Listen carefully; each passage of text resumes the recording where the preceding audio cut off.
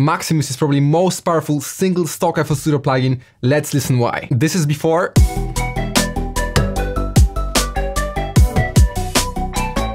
And after.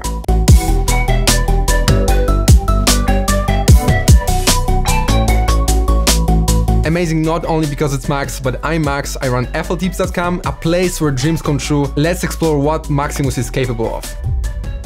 So Maximus is practically a compressor, just like Fruity Limiter. So to understand Maximus, first you need to understand the whole concept of compression. I made a full video about that. We covered Fruity Limiter, which is a limiter and compressor itself. And it's important because Maximus is actually multi-band compressor. And that's the second level of compression. Please don't try to learn mastering before you learn basics of production. We've got a collection of courses uncovering every single topic you need to know. But multi-band means that we just split the frequency range of your audio and compress each band, so each frequency range individually. And that's exactly why you'll see here low, mid, high, and master, which is everything basically.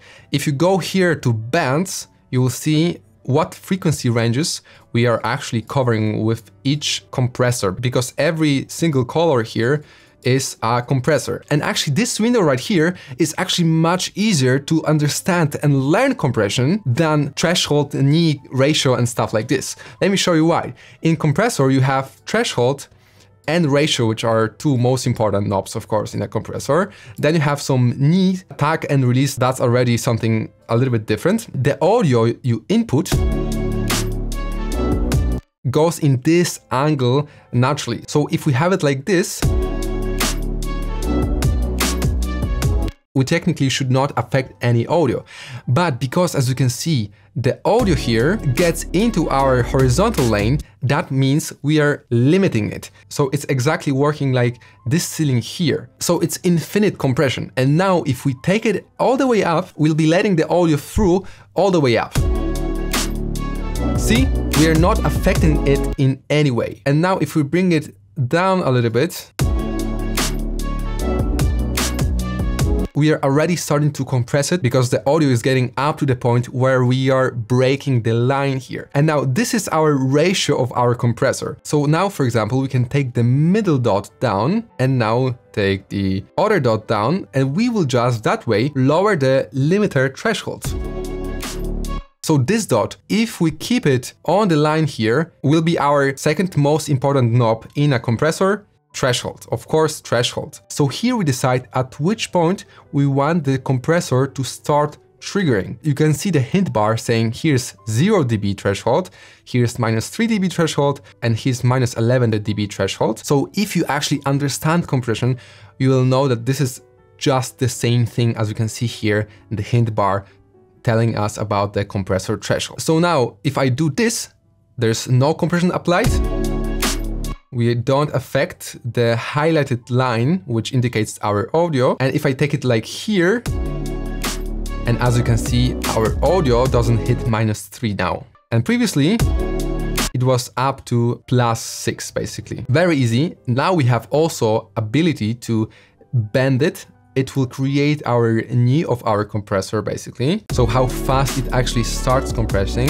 By default, it's very harsh, of course. So that's the most important window on Maximus. Now, you can do weird stuff. If you do this, for example, you can see that you will start compressing the audio right away when it just comes through the Maximus. Or if you go up like that, right away, your audio will be boosted up and limited at the same time to 0 dB. Take a look at this.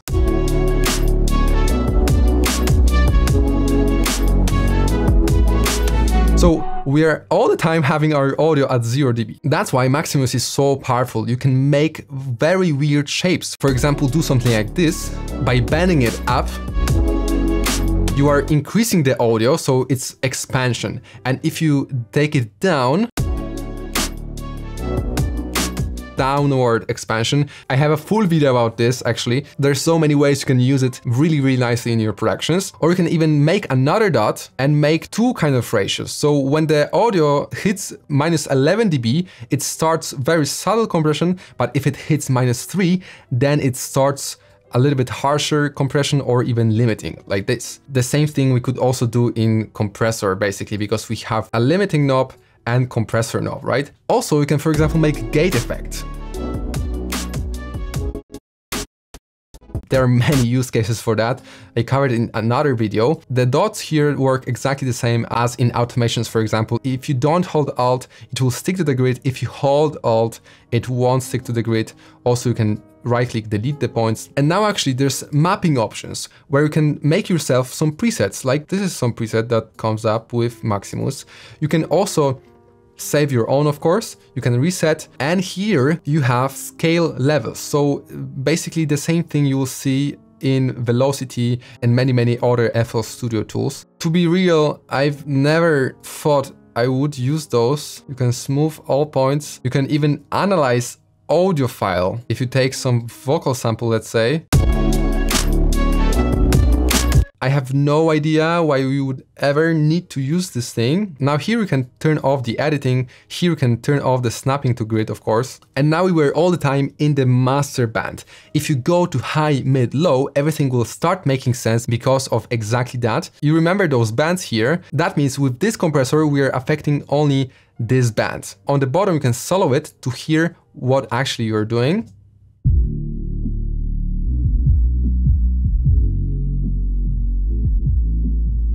Slightly compressing the low end. Now we can go to mids.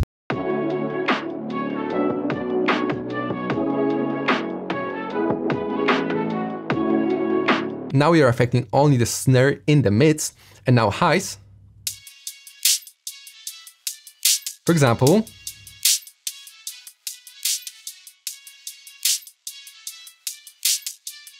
we apply slight compression just on the highs. As you can see, we are breaking the 45-degree angle by this ratio here. Now if you go to master,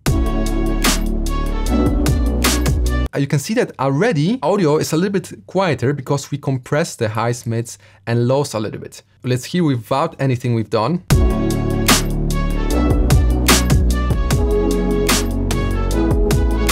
There is something happening, definitely, you can hear that. Not changing too much for now. Here you can turn off the compressor so it's not affecting it in any way. Or here you can mute the whole band. So if you unsolo,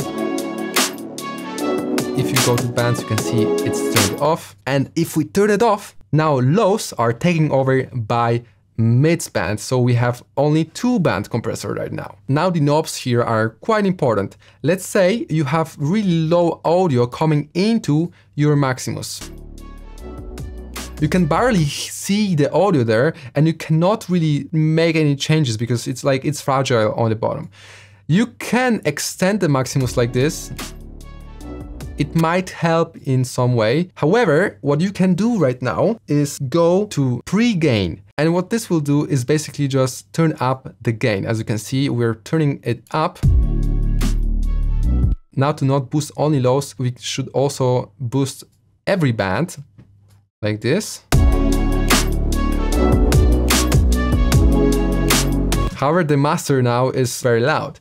That's why you can take it down on the master. Because we don't need that much of audio coming into our master, but I want a lot of control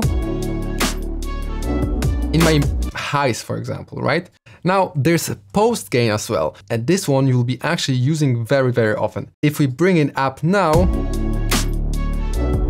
it will keep the compression ratio and actually hold audio and just make up gain after that. That's why it's called makeup gain. I guess it's pretty obvious. Next one is saturation, and most of you might know it as soft clipper, and that's exactly what you will also find in Fruity Limiter. Here the saturation knob does exactly the same, but in Maximus we also have opportunity to set the ceiling of how loud our audio can go through. For example, we don't want it to go more than -2 dB, and threshold is the amount of saturation. Let's say we want just a little bit of saturation, let's say 10%, but it's not doing anything because we are not hitting the threshold. And now we take the threshold down. It's very useful. I'll show you in a second. Here we have the mono and stereo separation mode. On the right, you merge it. On the left, you make it a little bit more stereo. It works for highs, mid and lows separately. We'll get into it really soon in the examples. Now here we have invisible but very important drop-down menu with options where we can set the Maximus to oversample mode, which needs a video on its own. It's basically just making it a little bit more high quality and of course CPU heavy, but it doesn't mean that you will hear any difference. There are some use cases for that, but we'll talk about it in another video. Master mid mode is super handy. Look at this. If I turn it on and go to bands, now we have only mid band turned on, but listen, we still hear everything. What's happening, we can actually take our band like that. So we, let's say, aim only between 1 and 2K. And now if we go to mid compressor, you will see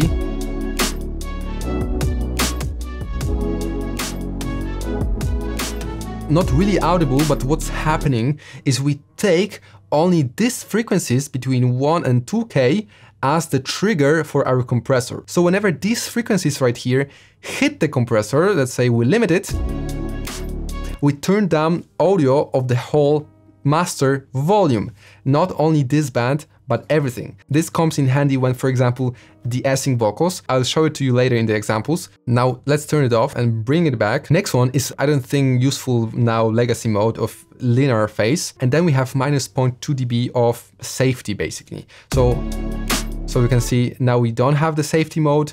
And if we turn it on, we have the safety mode. So basically we're just keeping a little bit of headroom. I'm not sure why it's there by default. Oh, by the way, did you know that we are now sponsored by... Yeah, easy. FLTips.com, the best online music production courses on the internet. Everything we gathered throughout years of experience. We're so sure you're gonna love it that you get 100% money back guarantee on every single product. Check it out, links in the description. Now later you have just some fancy stuff that is just about visuals, but I think the envelope section here is the funniest one. I don't think I've ever seen something like this. Look at this. Now the attack works exactly the same as in every single compressor, but with this thing, and many people just get frustrated because of that, but they don't know that on the master, the attack knob actually increases the look ahead. So you're not really going to get this kind of effect you want. But of course, on, for example, the high band,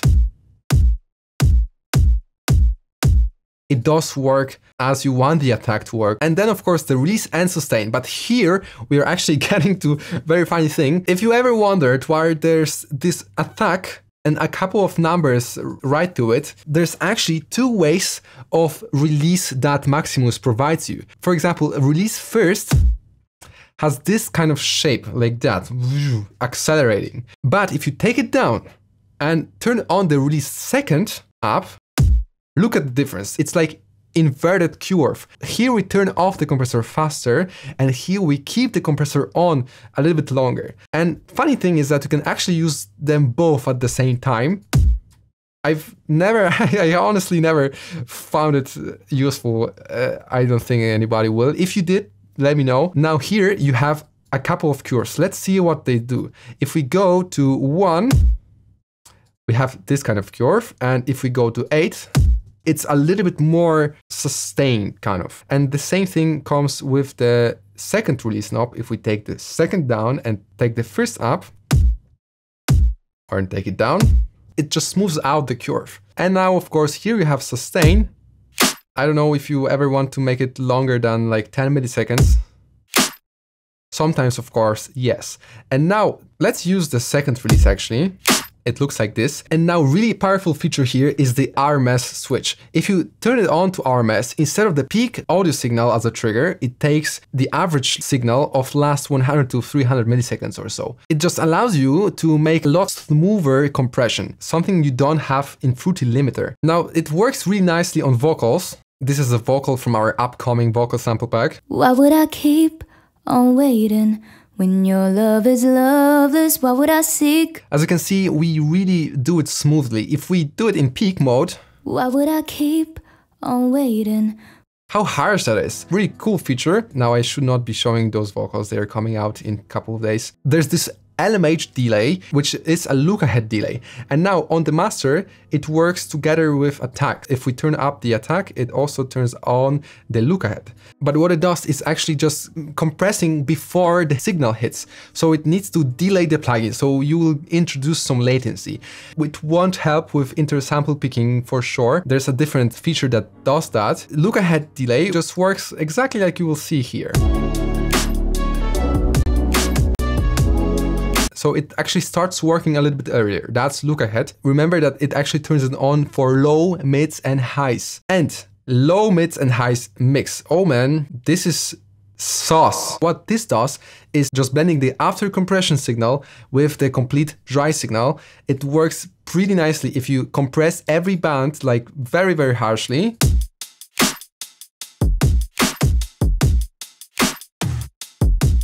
And now bring up the post gain in each. And now take down the mix.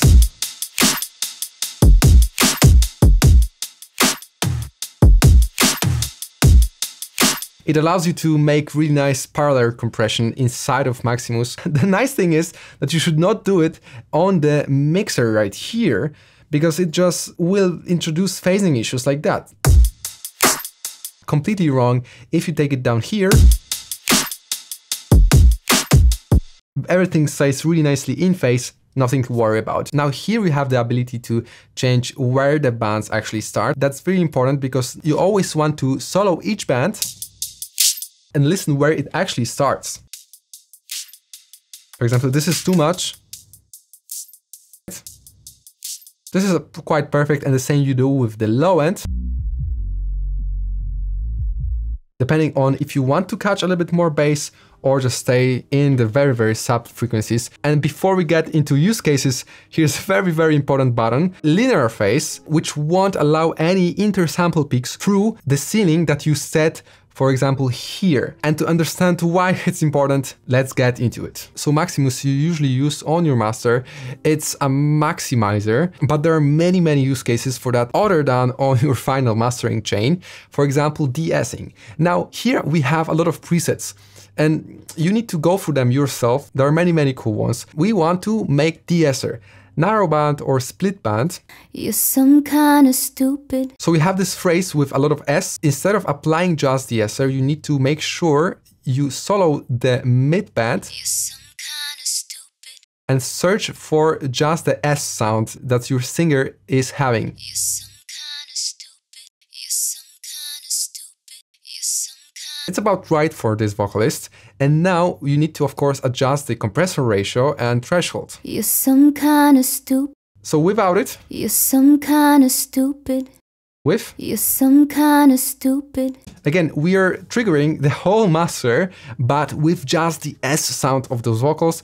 Very, very handy thing. Other thing you'll use Maximus on are groups of instruments. And it can be a group, it can be, as I said, master already. So it can be, for example, kick and bass. However, I think the most obvious use case we'll see and hear on the master, it's a quick track I made only using our Memoriam Serum preset pack.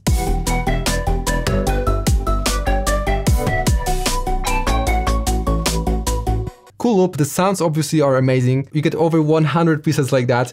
Plus MIDI song starters, that's my go-to pack since we made this. I really wish I had it a couple of years ago. However, the whole loop is just all over the place.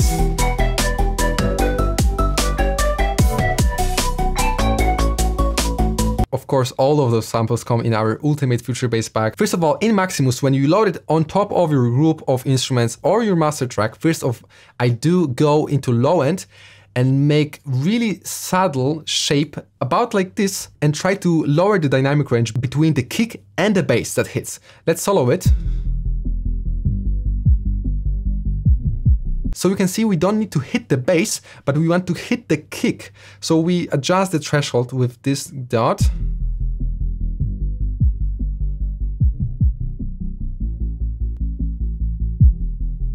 Much, much better. It just sounds a little bit more squashed. And now, as you can see with the Call of Duty hit mark, we are hitting it -4 dB. So we can actually boost the gain up about 3 or 4 dB to make it up. And now we do the same thing with mids. And the secret is that there's no secret. And making great music is just about having great sounds and having a great knowledge, which we provide you with both of those. We just try to compress it a little bit so it's not that cutting through everything.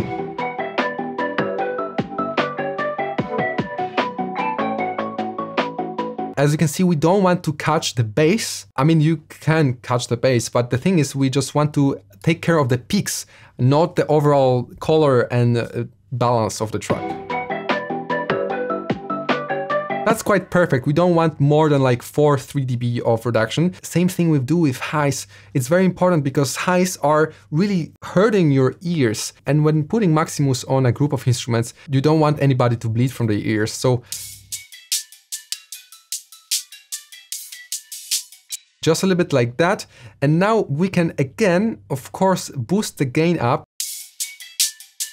With the highs and lows, you can go a little bit higher with the post gain, especially if your mix is tonally balanced already. We'll boost it up on the mids as well a little bit. Now on the master track, we can just a little bit compress it overall again after everything.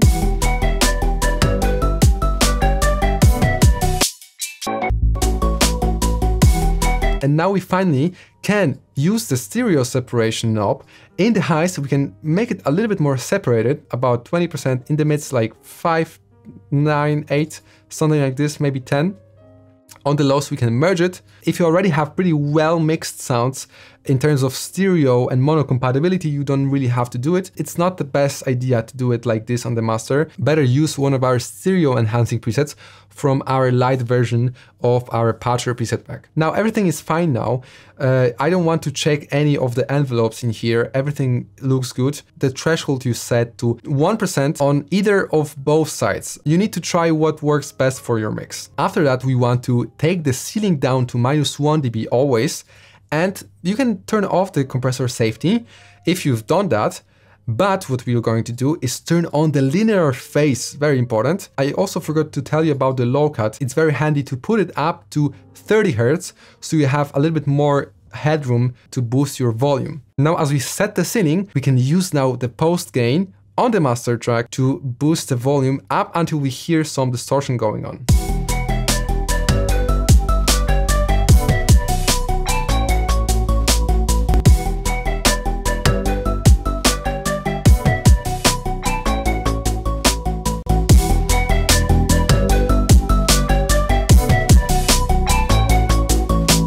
As you can see, we're getting much lower peak volume and we are actually louder. Multi-band compressor, soft clipping here, really precise way of setting up the ratio and threshold for the compressors for each band.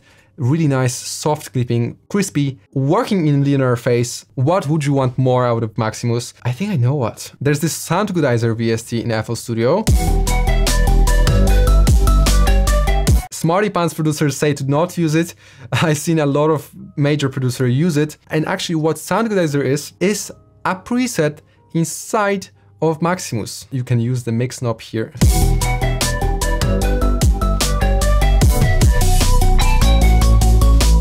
A lot of cool presets inside of here. I hope you got a lot of value from this video. Make sure to leave a like for YouTube algorithm. And I'm always reading all of your comments. Thank you so much for your support. And if you want me to make a video on some topic, let me know down in the comments. And of course, subscribe to not miss out when it's coming out. See you in the next video.